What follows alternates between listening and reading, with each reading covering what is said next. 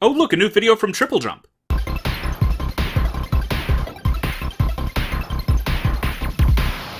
Wait, where have I heard that before? Oh, come on! They stole my theme! And they've only been using it since... Oh, I guess I stole their theme. Looks like I need a new one. Hey, Liz? Yes, Jeremy? Could you help me out? Sure, I'd love to.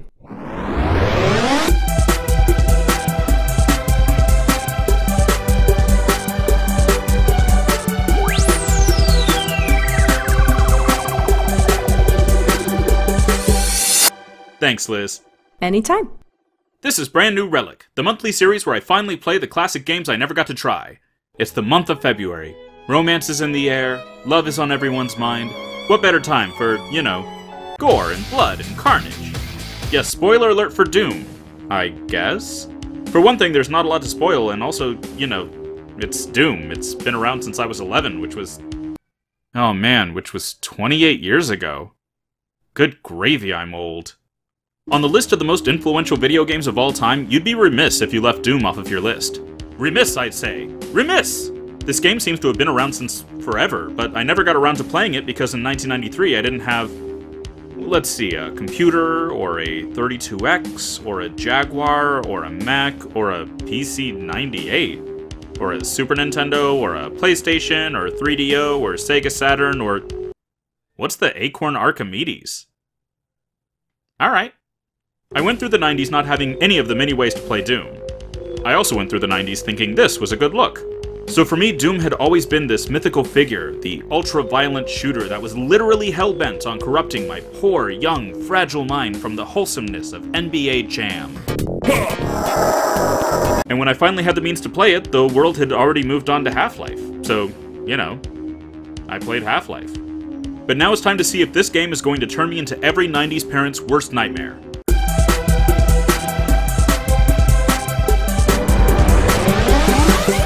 I know that Doom was the creation of id Software, who also made Quake and Wolfenstein, and was co-run at the time by John Romero, who at one point wanted to make me his bitch? I know it takes place on Mars, or Hell, or both.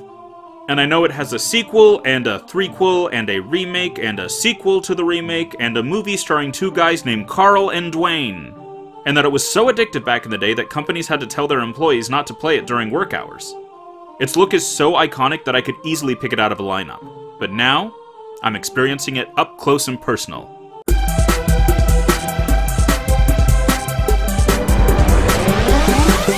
It's episodic? So I'm binging Doom? Right, this was an example of shareware, with the first episode initially being offered for free. How nice of this ultra-violent game. So I guess let's start with Knee Deep in the Dead, which I imagine makes it difficult to walk. And wow, way to challenge shame me. I'll choose Hurt Me Plenty, I guess, as there doesn't really seem to be a story mode here. Yeah, indeed, let's just get right to it. Backstory is for suckers. Right out of the starting gate, I get this song, which is quite the banger. And plenty of health and armor to start me out, which is awfully considerate. I can't look up and down, but it's okay, because my gun can hit whoever's in front of me regardless of height. It's not very realistic, but, you know, neither is this guy. I get to the exit pretty quickly, and... Wait, there were secrets? How? There were only like 3 rooms in this whole level. So then I go to a nuclear plant, which seems like the worst place to be firing guns, but here we go. I pick up a shotgun, and I love this guy's face when I get a new weapon. Tee-hee-hee! And I just realized that I can have up to 8 arms? Am I an octopus? Wait, am I Dr. Octopus? Nothing will stand in our way! Nothing! Someone should really change the fluorescent lights in this place. Can someone contact maintenance? There's a minimap, which I'm using way too much of. And what kind of place just has a pool of poison lying around? There's a creepy blue orb just looking at me. Hey, did anyone tell you it's not polite to stare? And wow, shirts must be very difficult for this face torso guy. Whoa, okay, this game has jump scares. Good to know. I find a secret group full of men. Take care of these men. Yes, give them all my address. I go to a toxin refinery. Again, not a great place to be firing weapons. Much like every escape room I've done, I'm having a hard time locating any secrets, and much like every time I've golfed, I'm way over par. And then... Now I have a machine gun. Ho, ho, ho. And oh, great, cool, some monsters are invisible, that's wonderful. Just a nice relaxing time with a bunch of jump scares and invisible monsters. And I love the sound this guy makes when he tries to interact with a wall. I know he's a grunt, but that's just ridiculous. And it turns out I'm on the surface of Phobos, which, as we all definitely know, is the personification of fear and panic in Greek mythology. Oh wait, no, it's a moon orbiting Mars. That makes more sense. I make my way from level to level, fighting the same handful of monsters before... Okay, this hallway is making me nervous. But I'm sure it's fine, and there's nothing to... Oh no, Minotaurs! We got Minotaurs! I take these guys down, go through a portal, and end on a cliffhanger? Time for the next episode, The Shores of Hell, which are just lovely this time of year. This time I'm on Deimos, which I don't need to tell you is the personification of terror. What psychopath named these moons? Henry Madden, what's your deal? What do you have to be so scared of? Oh dang, Henry, my apologies, I stand corrected. And hold on, I lost all my ammo? Stupid portals, you can never count on them to get your luggage to your destination. I get a fun warping mechanic, and oh, it's the floaty head guy, I recognize him. And that's what the blue orb does. That's super helpful. Sorry I judged you, you creepy creeper. I was working in the lab late one night. And there's something about this place that's a bit gothy, a bit Satan-y, a bit 7th level of hell-y, including this wild wallpaper. There are even more jump scares. I get invulnerability, which turns me into a strip of negatives at a 1-hour photo store, and then... Oh, ho, ho, ho, ho, this is going to be so satisfying. Or maybe not. It is making it easier to conserve ammo, though, and maybe I can make some firewood later. Then I'm at the Tower of Babel, so do I get to learn a language? Because I've been struggling with the Danish course on Duolingo, and I could use some help. Dang it! This level is feeling very final bossy, and this guy is a beast! A literal beast! I take him down, and wow, I'm above hell? I'm just rappelling down to hell? This was not in the job description. That's 2 chapters down, 2 to go, and wait, Robert Altman is the head of ZeniMax? I loved Cookie's Fortune! The next episode is called Inferno, which I definitely pretended to read in my freshman English class. So now I'm in hell, which is this suggestive picture. Wait, I can walk through walls? Hell's got some weird perks. I'm at the Slough of Despair. Yeah, tell me about it. I just lived through the year 2020. Before going into Pandemonium. Yeah, tell me about it. I just lived through the year 2020. And then the House of Pain. Yeah, tell me about it. I just lived through the... Okay, I can't keep doing this. I get something called the BFG, so it's the Big Friendly Giant? It's very powerful, much like the Big Friendly Giant, so I'm gonna hold on to it for now. You need some help there, buddy? Aw, he seems nice. Then I'm in Limbo, which looks very different from the last time I was there. I entered Dis, where I guess they just say mean things about you. And why is there circuitry in hell? I take on Spider Krang, and that's why I saved the BFG. Seriously, why did they name this weaponry after a Roald Dahl story? It's not a friendly giant, it's just a big Oh, okay, I get it now. So hell is defeated, I get to go back to Earth, and it looks like everything is back to... Thumper, no!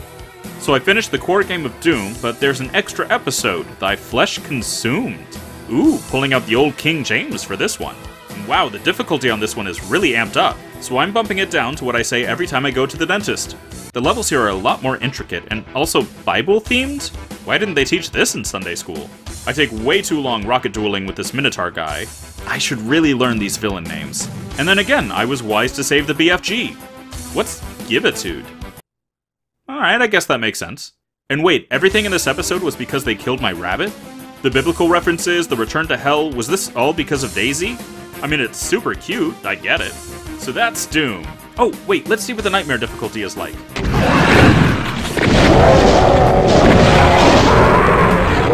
Yeah, no thanks.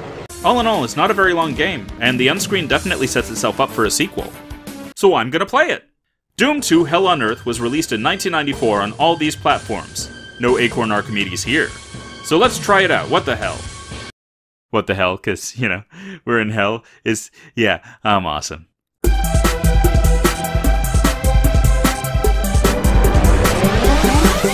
As you can guess, it's like hell, but on Earth now.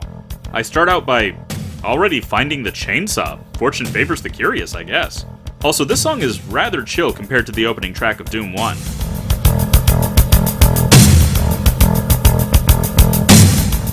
There's also something called the Super Shotgun, which fires 2 rounds simultaneously.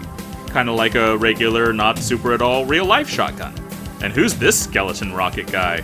Now, instead of ending episodes, I get these little intermissions, which means I can keep my ammo. which is great when facing off against these cutie pies here. The level Tricks and Traps proves particularly satisfying. I consider myself a pacifist, but there's something about blowing away an entire room full of powerful enemies that just... Wait, what am I saying? Am I condoning violence? Is this game corrupting my young, impressionable mind?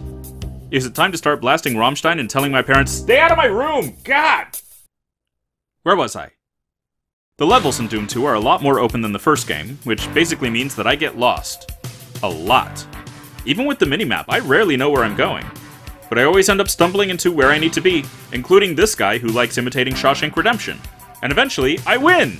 Humanity has escaped Earth and now I just... wait for death? But I thought I was too young to die. Oh, wait, no, more killing is needed, thank God. I mean, not thank God, violence is bad and... satisfying, but bad.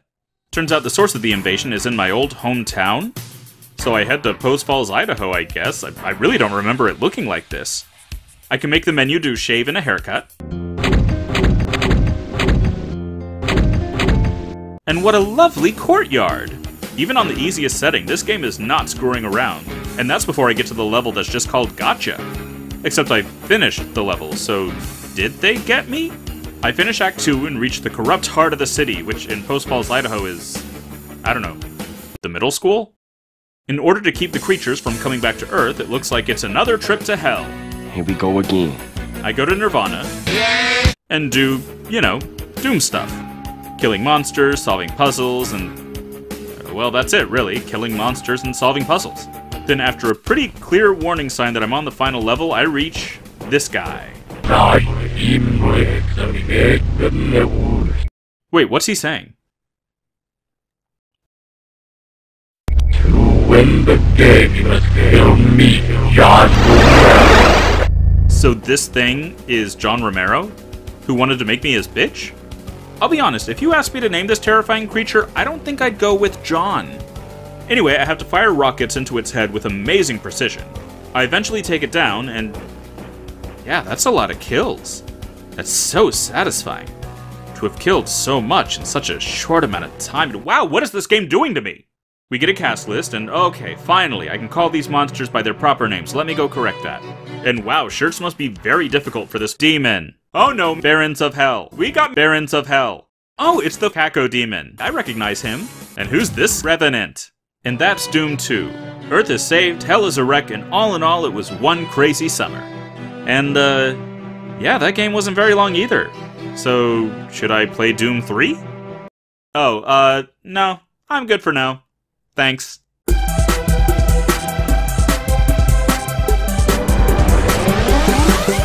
I'll be honest, I wasn't expecting to love Doom. I acknowledge how influential it was on the gaming landscape, but after 28 years, it couldn't still be fun to play, right? And yet, here I was, surprised at how much I was enjoying playing Doom. Almost 3 decades later, it's still a game that is fast and furious, just like... yeah, I don't know, I can't think of anything resembling that. The first game in particular is beautifully designed, layering on the challenges and teaching me how to play it. Remember when I didn't get any of the secrets in the first level? Watch this moment where I saw a bit of wall that looked just a little bit off and boom! Secret found, check out Sherlock Holmes over here. For a game that is on the surface all about running and gunning, there ends up being a lot more exploration than I expected, which both rewards you with more items and also punishes you with more enemies. Not knowing whether flipping a switch was going to give me ammo, unleash a barrage of enemies, or possibly both at the same time, helped the game feel tense and exciting. That tension is also helped by the way you often hear monsters before you see them. Okay, yes, I hear you, thank you. As well as hearing a door open and not knowing where it is and what's behind it. Good. What was that? Hello? It raises your blood pressure and makes you carefully look around every corner. It's the Jaws theme of video games, more so than, say, the Jaws video game. And the entire aesthetic of Doom is nothing if not consistent, down to the menu choices being gun noises. Which leads me to...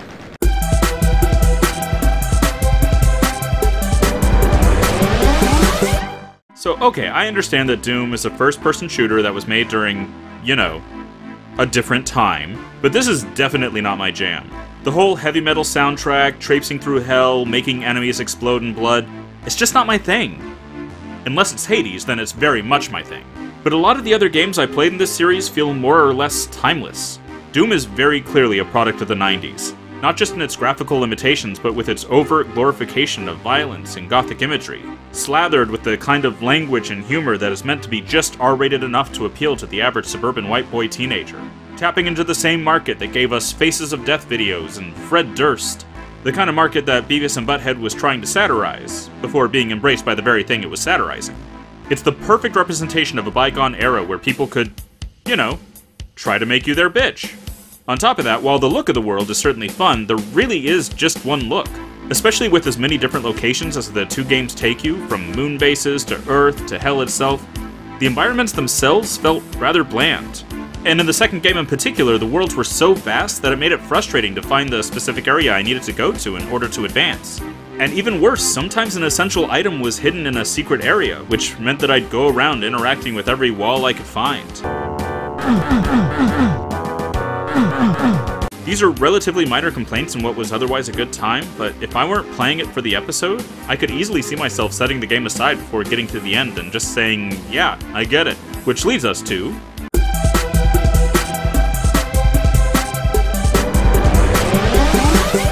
Even if I wouldn't have otherwise finished the game, I was surprised at how much I enjoyed playing Doom. If you've never played it and you're curious, definitely check it out. And if you absolutely loved it, then yeah, play Doom 2. But if you merely liked the first game, you can probably skip the second one. But I'll say, the biggest surprise of the series so far is that, yeah, Doom holds up.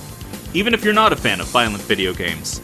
Those sweet, sweet, violent video games. Ah, I'm being corrupted! Save me, Lieberman! Like the Grinch who stole Christmas, these violent video games threaten to rob this particular holiday season of a spirit of goodwill. Thanks, man.